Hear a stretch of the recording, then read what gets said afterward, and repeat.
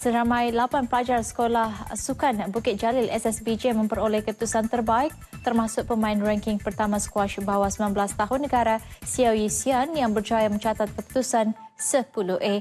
Menurut Ketua Jurulatih Olahraga Negara Zainal Abbas menjelaskan peratusan lulus bagi tahun 2017 untuk Sekolah Sukan Bukit Jalil SSBJ adalah 89% dengan purata grade GPS 5.29.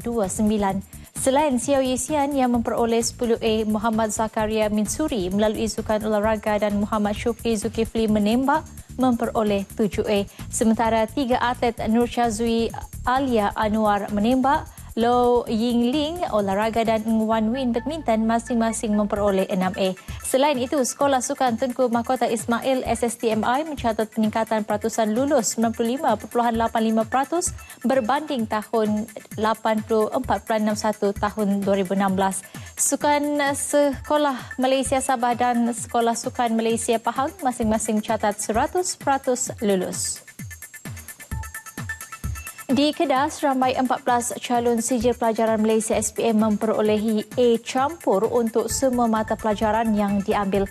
Ia termasuk pelajar dari SMK Sinmin, Sungai Petani, Laut Tinggi 12A campur. Prem Gaura, anak lelaki Tarmalingam 11A campur dan Zainab Zuhaira Khair Zakaria dari Maktab Mahmud 10A campur. Pengarah Pendidikan Kedah Datuk Azuya Hassan yang mengumumkan keputusan ini di SMK Sultanah Badlisha Kulim berkata seramai 406 atau 1.36% calon di negeri itu berjaya memperoleh semua grade A Cemerlang bagi semua mata pelajaran yang diduduki berbanding 406 atau 1.39% pada 2016. Beliau berkata terdapat 12 buah sekolah yang mendapat GPS bawah daripada 3.0, antaranya SMK Asma Alosta, SM Sains Pokok Sena, SBP Integrasi Kubang Pasu, SM Sultan Abdul Halim dan SMK Datuk Said Ahmad Kuala Nerang.